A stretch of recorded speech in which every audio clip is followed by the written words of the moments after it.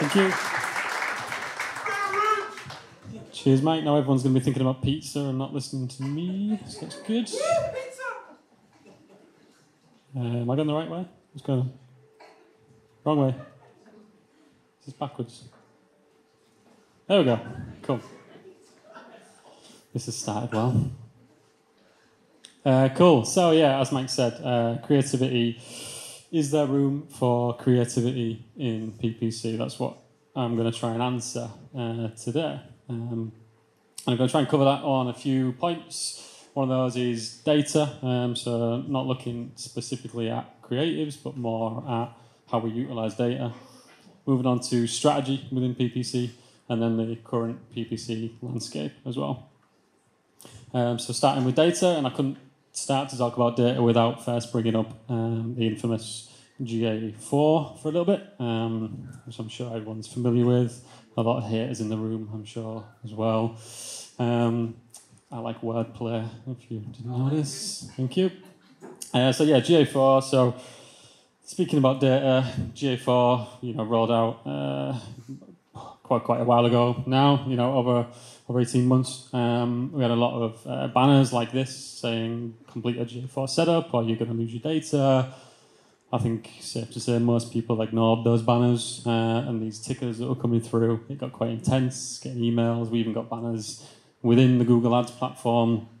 To be honest, I was half expecting this guy to show up and start telling me to start on my GA4 as well. I have 3 kids, so there's a lot of characters and Disney and stuff like that, so get used to that. But yeah, the thing I'm trying to say with data is that the data that's going into GA4, even though people might not like the platform, is still data that is valuable, and you need to get used to using it and how you analyse that data. And I just wanted to go through a few changes with GA4 that have happened recently. So one of those is event measurement on GA4. So you can now revert your conversion measurement back to the way that Universal Analytics does now. So a lot of that's going to keep happening, I think, within GA4 as people request features that came with the sunset and as they mourn Universal Analytics. Another one is you can adjust conversion credit between paid and organic. So using that data to see which channels are contributing to your activity. So much more valuable data based on where you want those actions to be happening. And there's been a whole host of dimension and metric updates within the platform as well. Not only on how you can utilize those, but how you can report on those in things like Looker and BigQuery and the Google Analytics API. So a lot more rich data coming from this particular platform. And as a result of being forced to do a GA4 webinar for our client, I've learned a lot more about GA4 and I'm sort of becoming a bit of an advocate for it now. So I would implore everybody to start using it a little bit more. But moving on from there, back onto PPC. So a lot of the time people say that PPC is just keyword research, it's bidding on those keywords, it's some copywriting, and then that famous buzzword of optimization across PPC. Well, it's not just about that. It's about a lot more than that, and sometimes you've got to step away from those best practices and move on to more creative thinking when it comes to PPC and how you approach it. So just looking at some specific statistics around PPC, which if you've worked in marketing, you'll probably recognise some of these already.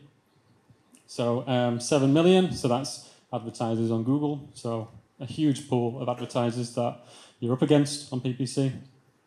5.2 billion is online users, and Google operates about an 86% market share of those, so a significant portion of the market on Google. And then 4,000 to 10,000 ads served per user per day on average, depending on what case study you read on that day. So that's a huge bank of content that's out there, a lot of ads that are ongoing.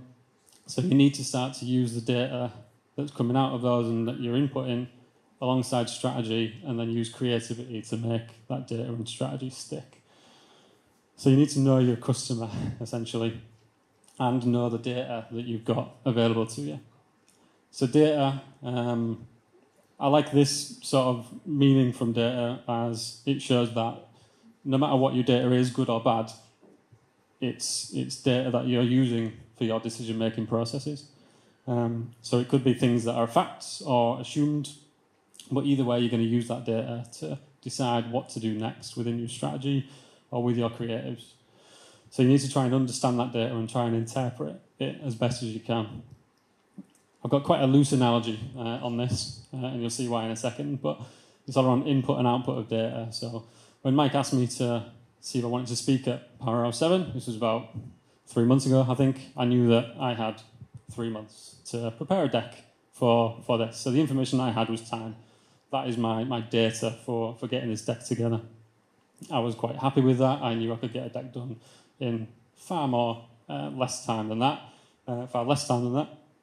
And I knew that, 3 months was the amount of time that I had. So the only thing I didn't consider were other variables, so like my actual job or a GA4 webinar that I had to run, things like that. So basically what it resulted in was not a breakdown, that's wrong, but a breakdown of the data. So looking at all those other variables and that time that I had, it turns out in actual fact, I probably had about 2 hours last night and a bottle of wine to do this deck. So then it ends up with stuff like this. So basically, that data point that I had, that information that I had, I didn't interpret that as best as it could be. I knew that it was facts. It was a data point that I had, but it's not. I didn't use it to the best of its ability. I didn't break it down.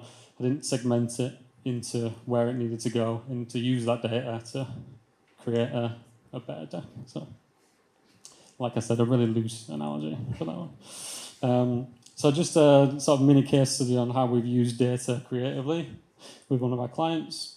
So we have an e-commerce client that have, e-commerce and retail client. They have about 200 stores in the UK, a really diverse product range. And they came to us with a challenge of identifying a true return on ad spend, both online and in store. Obviously, we were already delivering a return on ad spend, but they wanted it to be as accurate as possible, taking into account all spends and taxes across everything. So basically, due to the nature of their company, they can't claim back VAT and certain taxes. So we need to account for all that, as well as all of our fees and everything. The rest of the challenge was we didn't have any visibility of their organic footfall in store. It's something that they'd never really looked at or optimized to. So we need to think of a solution to get around that. We had access to Google's store visit data, but the client had concerns around the accuracy of this data and how much they could rely on that in terms of return on ad spend when it comes to store visits. And data accuracy as a whole was a must for them to try and get this true return on ad spend. So the solution was pretty simple for accounting for all spends and taxes. We could just use custom columns and calculations, some fancy Looker Studio reports and things like that. That was fairly simple to overcome. What we did implement in terms of the organic footfall piece was a store clicker test. So literally giving clickers to individuals in some of their best performing stores, and they would count how many people walked in that weren't collecting or a pre-planned appointment, and then how many of those converted. So it gave us a walk-in conversion rate based on store visits over a 30-day period. We then queried all the store visit data that we get from Google, giving some decent visualizations on that data to see if that correlated with the store visit data that we've tracked both on the clickers but also with their data warehouse team. And we collaborated with them to make sure that we could get the richest data possible out of both their online transactions and in-store transactions. Now, it was quite a long testing piece, but what we actually came out of it with was a profit on ad spend in the end, rather than a return on ad spend. Using all that rich data that they have in-house, as well as the store visit testing that we did, the reporting, all the visualizations, we were able to use all of that data, upload it into our accounts, but only upload profit. So we've got margin across a really diverse product range. We've got insights into, or their first real insights into conversion rate in store, as well as average transaction value, but also average profit value from somebody walking into their stores. And then we worked with the data warehouse team to ensure that all of the store visit data that we were tracking and all the revenue we were uploading into the account was discounted in the right way to show us the biggest accuracy possible for that data going back into the account. As a result from store visits, we can see the impact of that. So we've got that business as usual to begin with in terms of their seasonality. We've got some initial optimizations and testing phases, and then since rolling this out fully over the past couple of months, you can see that their store visits are just skyrocketing within the account. And that all came from utilising data in the best way, both data that the client had, but also data that we were gathering from our activity. Okay, so moving on to strategy. So PPC has got a whole host of basic tasks that we can get through. So things like segmenting your audience, general optimizations, there's that buzzword again, set square reporting, A/B testing, budget planning. These are all things that are pretty evergreen within an account. But the thing you have to remember is that the landscape's always changing. So platforms are evolving. We've got a whole host of new features coming into platforms every week, it seems. Companies grow, consumer behaviour shifts. You know, we've got a whole host of changes that are happening all the time. And there's a lot of challenges to overcome from platforms like Apple, Google, Facebook. And the only real constant, I suppose, is change. So we need to sort of account for that within strategies as well, because strategy isn't evergreen. You need to revisit that as often as you can. Next one. So you've got to be in a position to level up your strategy. You've got to be primed to do that. And moving from the early stages of optimizations and those best practices into a strategy-focused activity is the fun part, right? So getting out of those day-to-day optimizations and moving on is key. And this year is going to be peak automation, really. You know, it's really gained some traction over the last few years in terms of automation. And that's really going to hit its peak and ultimately give us less control. But that automation is also going to take a lot of the legwork away from us. And it's going to change our role as an advertiser from executional into more strategy focused. So we need to think about moving from these micro actions that we probably used to do in accounts 10 years ago, but into more of a macro view in terms of, you know, much less frequent actions in the account, but those actions are having much more of a bigger impact. And in terms of onboarding, you've got to be strategic in your approach from day one. So looking at your process in terms of strategy is paramount to starting from a good point, starting with a good foundation. So you need to identify the goals with whoever's involved in the strategy. Make sure it's collaborative, both internally and with the client, if it is with the client. You need total transparency of that process. It's all about managing expectations in terms of what's going to be happening within the account, why we're making certain decisions. And you've also got to be able to step out of your comfort zone, but also make others step out of theirs. You've got to be fairly bold in terms of the strategy that you're going to adopt or the processes that you're going to take. And that could be, you know, both the guys have spoken about, you know, multi-funnel strategies and things like that. But talking about this sort of long-term strategy from day one is key, really. You may not implement it all straight away, but at least it's on the table in the beginning, and then you sort of set expectations for the future. So being innovative from day one is key. Looking from the top, so testing, buy-in. One of the biggest obstacles to innovation within PPC is agreeing and sticking to testing timelines and a testing framework. So more often than not, testing will be aborted far too quickly before it's had a chance to run. So testing needs a clear expectation and buy-in from a strategic point of view. You need to give clear reasons as to why this testing is happening, and you need to make sure that everybody knows what's going to happen with this test, and you know if it looks like it's failing, but what the immediate outcome is. At the end of the day, a test is always going to give you that data, whether it's right or wrong. It's going to give you a decision to make. You've also got a budget for wild ideas. So as PPCers or as marketers, we're sort of hardwired to eliminate inefficiencies and wasted spend. So you've got to account for a degree of wasted spend, really, and have budget for these wilder ideas to implement things like this testing, implement bolder strategies, challenge the status quo a little bit more, and try new things. Which is, what we're all saying really creatively today, is try and stand out and be a little bit different, and that goes for the same when it comes to account structures within PPC. And over document everything. Just goes without saying that having a paper trail of anything is key to make sure that everyone understands why decisions are being made, where the activity is going, and why you've got these things like wasted budget caps and things like that.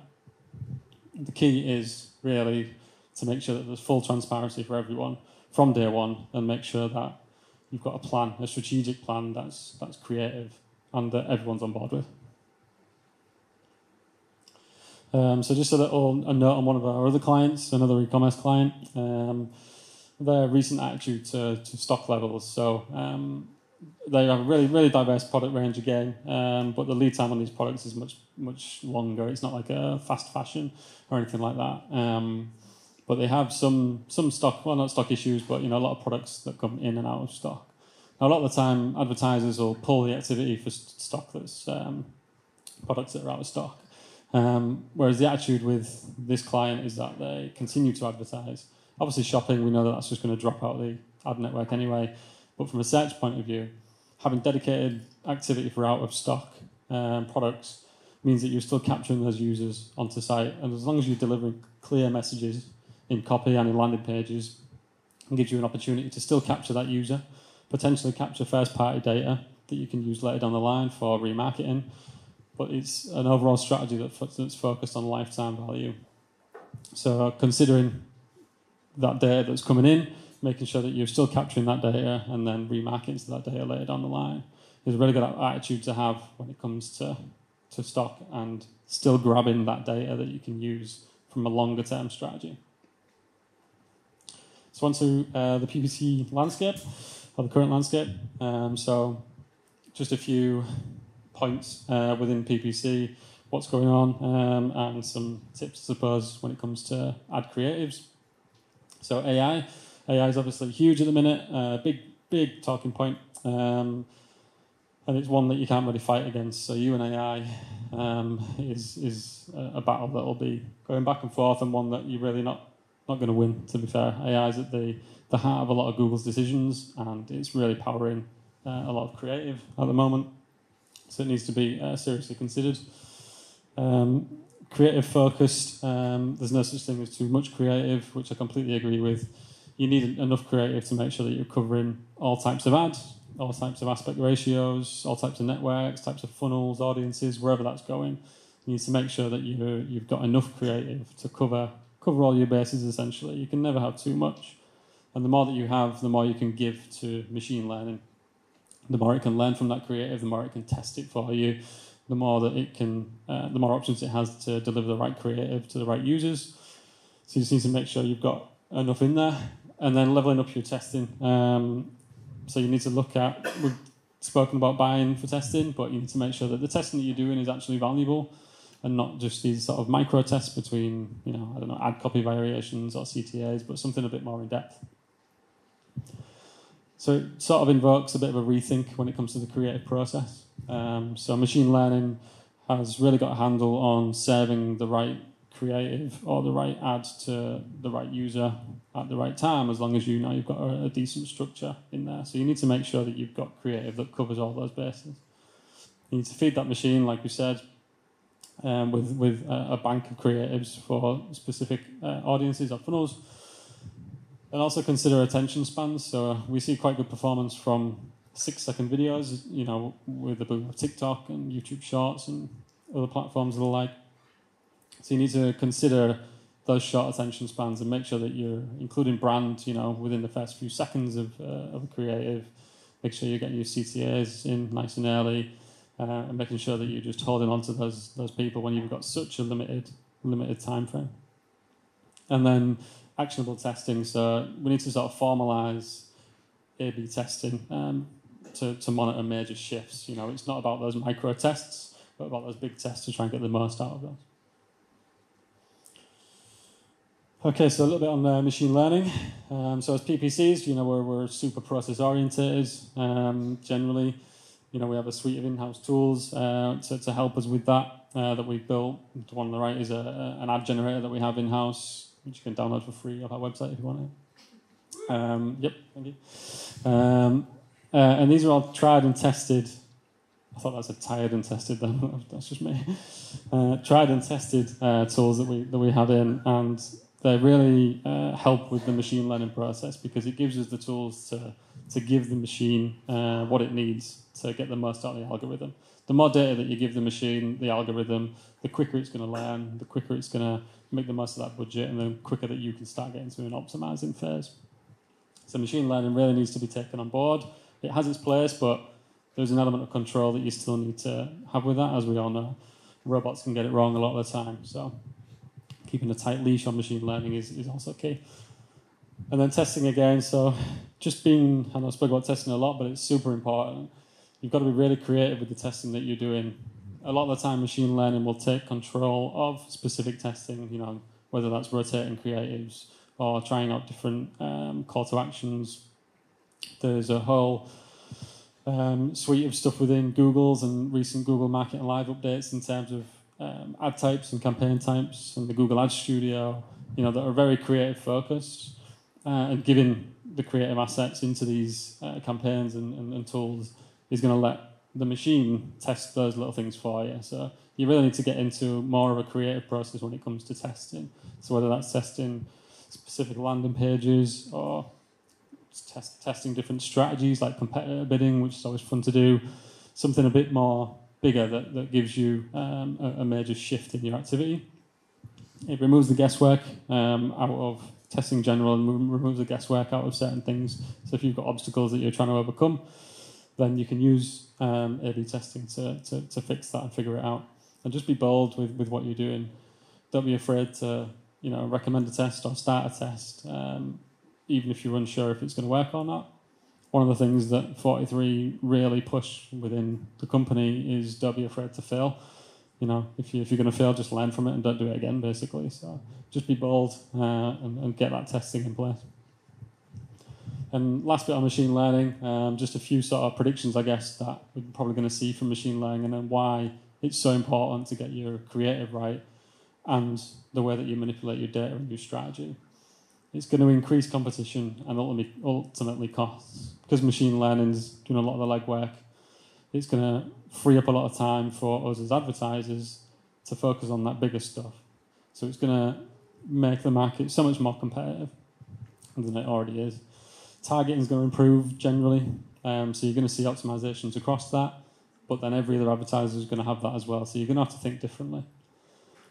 Ad copy is going to improve. You're going to get enhanced ad copy across that, enhanced creatives, and you're going to see higher efficiency from all of that activity as well. So again, you need to make sure that your strategy and your approach takes this into account, because where that innovation comes in is exactly that. You need to think outside of the box with everything, because all of this exciting stuff is available to everyone, so it doesn't make you stand out. You can also do that yourself from a strategic point of view. So is there room for creativity in PPC? There is, but you just need to make the room. You've got your data, you need to think of more strategies, and then harness your creative as best you can. And that's pretty much it. So thank you.